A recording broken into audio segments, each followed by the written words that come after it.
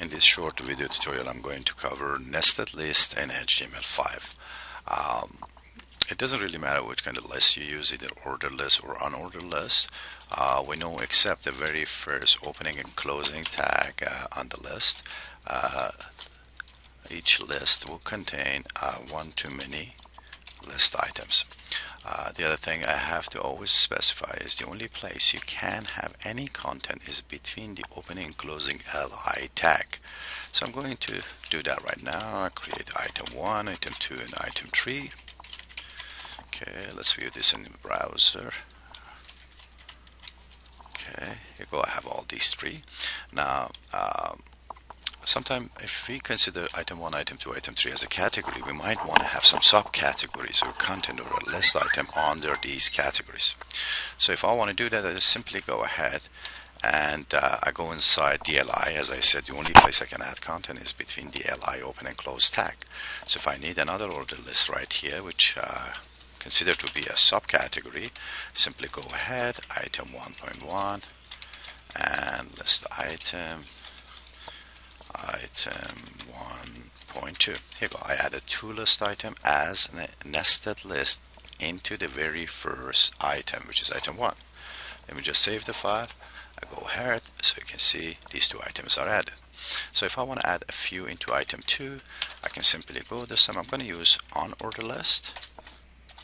So here is, and let's go ahead, list item item 2.1, another one, item 2.2. So let's look at the list.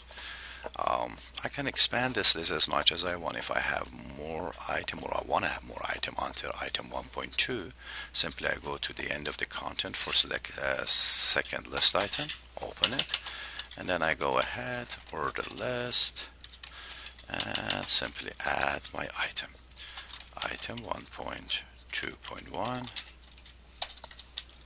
Okay, and I add another one if I need to. Now let's look at this.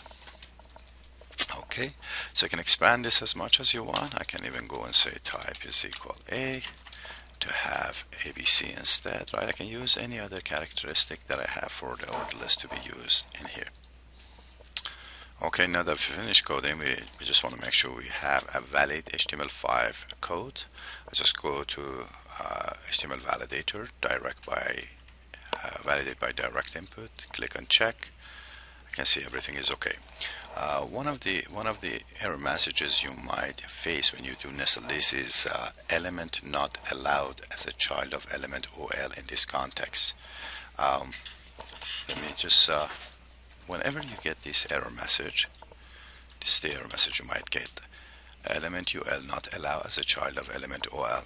This means you have added the content somewhere outside the list item. For instance, if I go here and just add another order list right here and have a list item 3.1, if I go to the page and I run this, I can see the correct result, but let's go ahead and validate this.